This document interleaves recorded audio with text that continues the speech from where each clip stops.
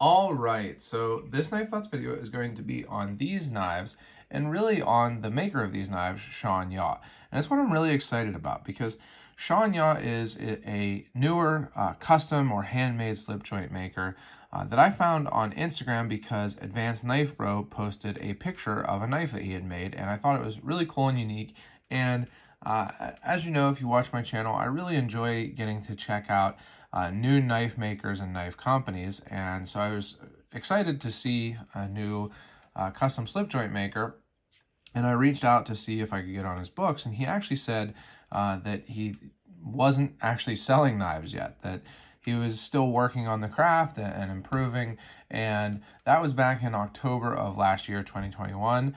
So since then, I've kind of been, I guess you could say, pestering him, just kind of not trying to push him into selling me a knife when he's not ready, but just reminding him that I'm interested in his knives and that I think that they are looking really cool.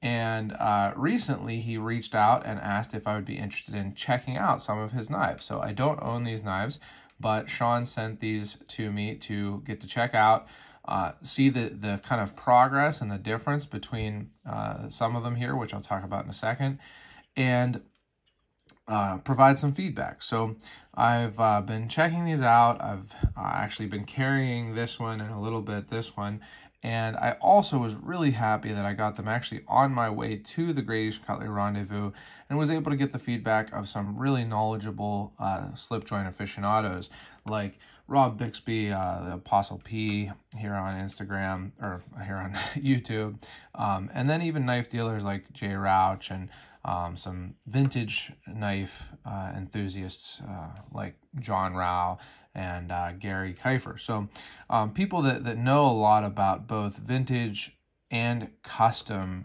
traditional knives like this. So I was really happy to do that. So what are these knives? Well, a really cool thing that Sean is doing on his knives is numbering them. So you can see this one has the number 2 on it. And then if we look at this one, which you probably notice is very similar in its pattern and materials and such, this one is marked 21. So this is actually the second knife that Sean made, and this is the 21st knife that he made. So it's really cool to get to see two very, very similar pattern and styled knives, 20 knives apart, basically. So first of all, let's take a look at this second knife, this early knife from Sean.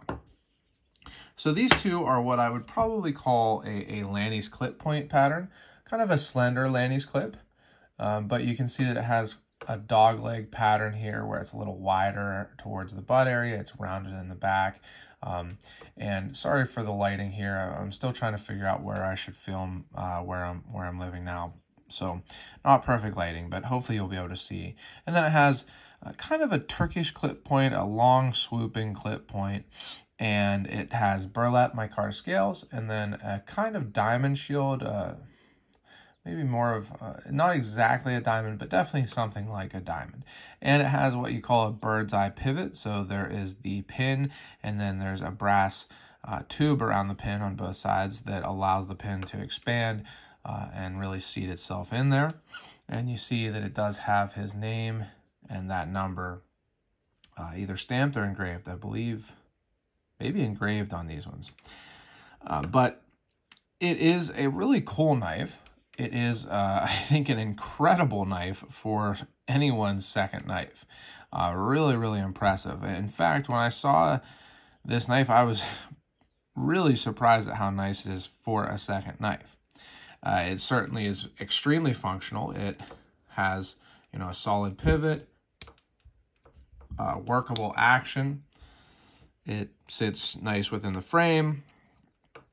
Now, it is a little bit difficult to open, getting to some of the downsides. The nail nick is not very deep and not very cleanly cut here, but you can open it. And so it's definitely a functional knife and feels very handmade. That's one thing that some of the people that I showed it said, is that they really could, got the feeling that it was a handmade knife. And that's very true. But there are some imperfections. So the fitting of the shield, you can see that there's some epoxy or glue that came up out of those edges there. So you can see that right there. Then the bird's eye pivot, same kind of thing. The fitting and the glue around the outer ring has kind of pulled up a little bit. And then moving on to the pins themselves, the pins all have a little bit too much, I think, spreading, mushrooming. So you can see that there's some kind of cracks in them because of that there. And then especially down at the spring pin and the butt pin. You can see that quite a bit down there. And that's true on both sides. So you can see it here, here, and here. And then the back spring is actually really well done. Now, it doesn't line up perfectly with the tang, so that's one thing that a lot of slip joint collectors look for, and it does not line up perfectly, but there's not really any big gaps. I mean, it again doesn't line up perfectly, but as for gaps, there aren't really any. It just height-wise doesn't line up perfectly. But moving on to the blade is a little bit, I guess you would say, rustic seeming. It does have a nice finish in that it has those nice lines you can see there, but the grind is relatively thick looking, if you can see that. And also pretty clearly not 100% even. You can see that it seems to lean towards this side. And the edge also seems kind of thick behind the edge. Not super thick, certainly not thicker than a modern knife, than your typical modern knife, but thicker than the other knives, which you'll see in a second. Now, the swedge is pretty good here, but not 100% even. And the big thing is the nail nick is pretty rough how it's cut out. That's actually something that follow a lot of custom slip joint makers. Something that you see them talk about a lot is that it's difficult to cut these nail nicks out.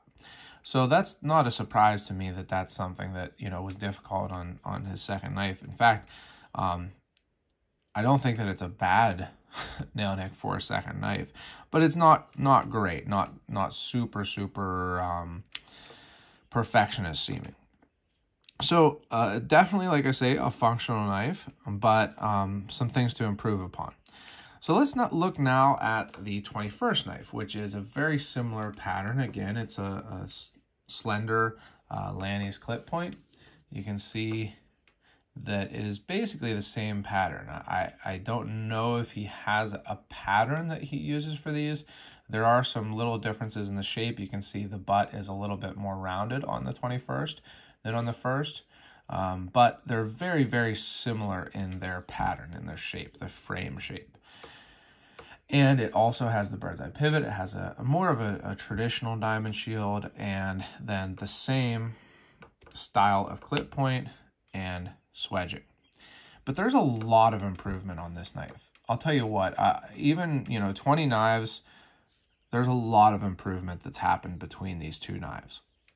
So let's talk about them. Well, first of all, I talked about the pivot being, the action being definitely usable on the second knife. It is very nice on this 21st knife. So, beautiful walk and talk. You can hear how it sounds if you've had a custom knife, if you've seen high-end slip joints. It sounds like a high-end slip joint. And part of that nice smoothness while still being solid in there is that he has started to mill the liners.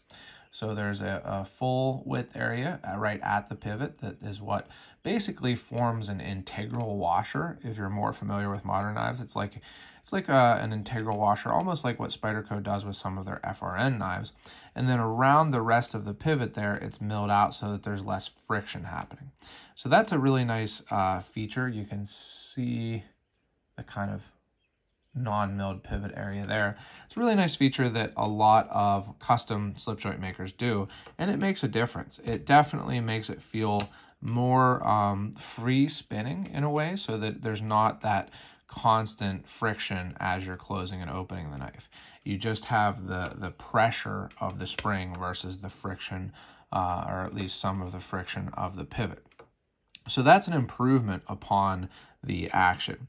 Now, as for the spring, you can see that it's significantly better fitted between the blades. And sorry for the shakiness here. I also lost my normal filming stand. but you can see that the fitment between the blade tang and the spring is much better. Not, I would say, you know, you can see the connection, so it's not, you know, as 100% perfect as it could possibly be, but really, really close and really, really well done. So that's a big improvement, something that a lot of slip joint collectors look for. And then absolutely no gaps on the spring, and you can see that it's extremely even the whole way across. So a big improvement there also. Moving on to the improvements on the handle, you can see that it doesn't have any of that on the shield here, where it, you know, has glue sticking up out. On the pins, you can see the bird's eye pivot is much better looking, and that's partly because it seems like the pins haven't been hammered quite as hard. They certainly seem seated well. They've been peened, but they're not spreading and mushrooming, so that it looks nice and even there on all of those pins. You can see on both sides and on the bird's eye pivot there. You can also see that the chamfering on the top is a little bit more, I guess, aesthetically pleasing. It's less just flat here and more of an angle. Now, moving on to the blade, there's big improvement in the blade also. The first thing that you probably notice is that the maker's mark has changed. It's S-yaw instead of just yaw. It's more even. It's a more solid font, so that it's easier to see, and just looks good there. More, I guess, professional. And then same deal on the 21 versus the 2. Smaller, but kind of easier to read in a way. Now, the grind is much better. It looks better because instead of that just straight up flat grind, which is pretty typical for a production type knife, but on a custom knife or a handmade knife like this, often you see this type of ricasso where that it has a curve towards the spine. It gives it a nice look, a very, very hand ground look. So it just makes it feel and look more like a custom. And it's done well. You can see that it curves and comes down on both sides there. So that's nicely done. And it's definitely thinner behind the edge. In fact, it's significantly thinner behind the edge.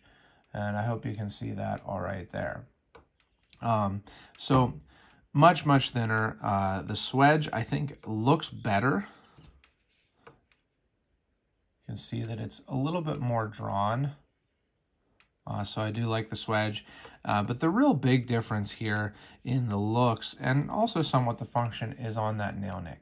I don't know what type of jig he's using now on the nail nick, but it is doing well. That this nail nick on the 21st knife is really, you know, has a good edge so that you can catch it with your thumbnail really well. It's nice sized. It has a really, really nice crescent, just very different from the second knife. In fact, on this knife, you can easily pinch it open because of that nice solid ledge there. So that's usually what I do. You can certainly, you know, use your thumbnail. My thumbnails have been relatively short recently, so you can also pinch it open and it works beautifully. So really nicely done on that.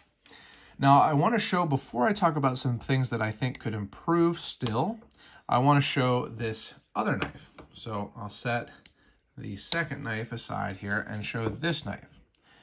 So I don't have a Lanny's clip to kind of compare Lanny's clip production knife. The closest thing that I have is this slimline trapper from Queen, and it's just not a great comparison.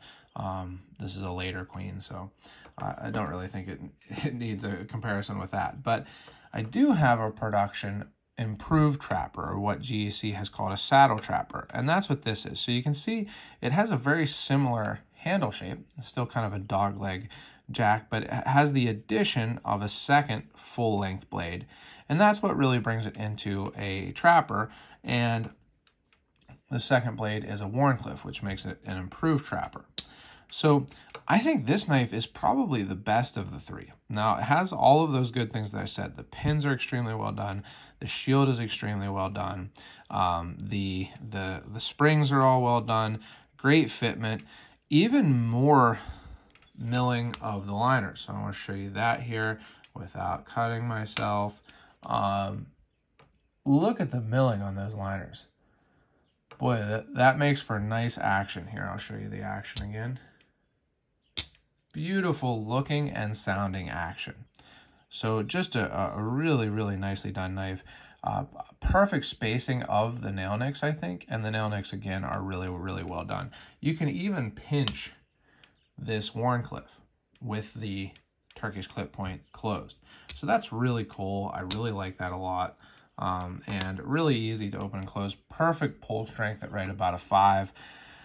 And well ground, you know, just a beautiful knife. I really like the look of this with the red and the red linen micarta and the brass handles. Burlap micarta on the other two, by the way.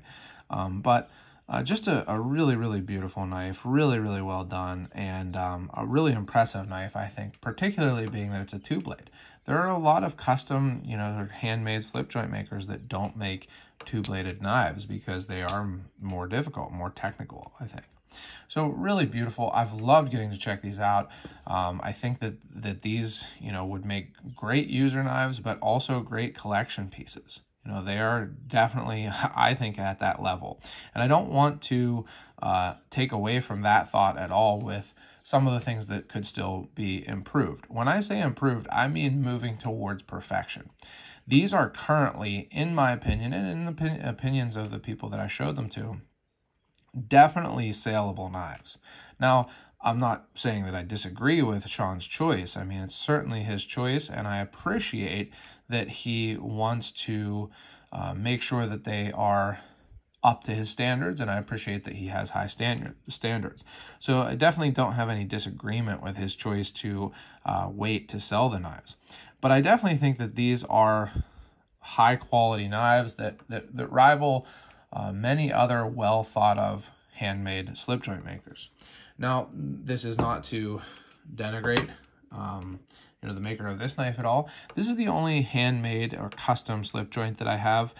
This is a Jeffrey Mitchell, and this is actually like a custom. I kind of requested this design, and it's a nice knife. I have enjoyed having it, but I think that it's, you know, pretty in line, if not, maybe not quite at the level of this one. It does have the milled liners. It does have, you know, a nice ricasso and all that, but it came with some edge issues and maybe just not as refined on the handle as, you know, these are with the mill or with the machining and all of that.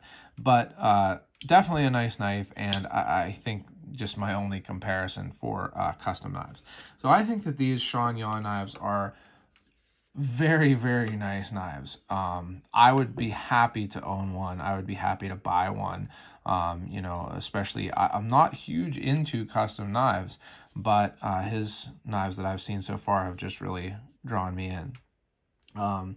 So a couple things that I think could be improved. The first, I'm going to start with a little bit of a nitpick here. This tip on this Turkish clip point is a little too close to the edge of the handle, in my opinion. It comes to the point where, you know, you can definitely catch your skin on it, even a nail. So you can see I can catch my nail on it there. Is it a practical issue? Are you ever going to cut yourself with this? No, probably not. I don't think that it's a major practical issue, and as you sharpen the knife, that tip will sink down in a little bit farther. Just something that I think you probably could take, you know, a millimeter or two off of that, and it would be a little bit more to my liking. Now, that's really the only thing on this knife that I think sticks out to me as able to be improved. Pretty much everything else on this one is good to go. I don't see any flaws really other than that. You can see the pivot, the pin a little bit here, but that's kind of just the nature of brass. It's happened on other brass bolstered knives that I've had. So really that's the only one on this knife. Now I'll talk about the grind on the other knife, but the grinds are pretty good on this one. Not 100% even, but I want to show that on this knife a little bit more. So moving on to this one. Now, the pins are they don't have any actual cracks, and they're certainly nice looking. They just do have a little bit of tear out around them. So hopefully you can see it there, but there's just a little bit of tear out around the pins where the micarta has kind of pulled up in little cracks. Hopefully you can see it on this one. It has a little bit more here. And I think that that's something where it's probably really difficult to stop that from happening when you're making a shadow pattern like this, where the pins are just going into a material like micarta versus a material like nickel silver, which is what bolsters are often made of, or brass. So, you know, brass or nickel silver would just kind of expand, whereas the micarta can chip and peel and stuff like that. So that's one small thing with the pins. Also with the handles here, this one is not 100% evenly hafted. So that's the shaping of the covers. You can see this side is a little thicker. What would be the pile side is a little thicker. The show side is a little thinner, particularly in this area right here. And what that does, one person thought that the pivot was off center, but I think that it's actually just that it looks that way because this side is a little bit more ground. There's more hafting taken off of that side than this side. And then really finally, the only other thing that I think could be improved is the evenness of the grind. So it's pretty close to even, not 100%. You can see that it's more ground on this side, the pile side, just slightly more on a production knife. This is definitely not something that would be an issue, and it won't cause any practical issues whatsoever. This knife will cut perfectly. In fact, it has an incredibly sharp edge. I'm always surprised, and everybody that looked at it was surprised with how sharp the edge is. But it's not 100% evenly ground, and the same goes with the swedge. So if you look at this swedge, you can see that it's more ground on the show side than on the pile side. So, you know, just again, something that's aesthetic, that's not practical. The grind of the swedge is not going to change how it cuts, but something that could be improved upon if I'm being picky again. So one last time, I don't want to detract from the niceness of these knives. I think that most people who buy high-end slip joints, if they bought one of these, I don't know what they would end up being priced at, but I think that they would be happy with them. I wanted to show you real quick.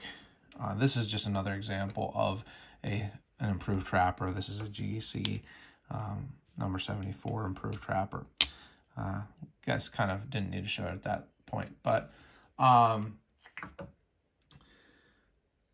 don't want to take away from the fact that these are really, really nice knives. I think if you are someone who buys higher end slip joints, they, you know, would be something that you're happy with. I don't know how they'd be priced when Sean decides to sell them, but they're very nice knives. And I just point those things out that could take a little bit of improvement, because I think Sean is looking for that. I think that he wants to make these as perfect as he can.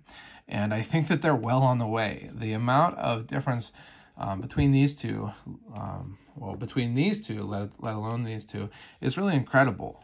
There's a huge, huge difference. This is a very functional knife and a very handmade feeling knife. These are really, really, you know, functional and artistic.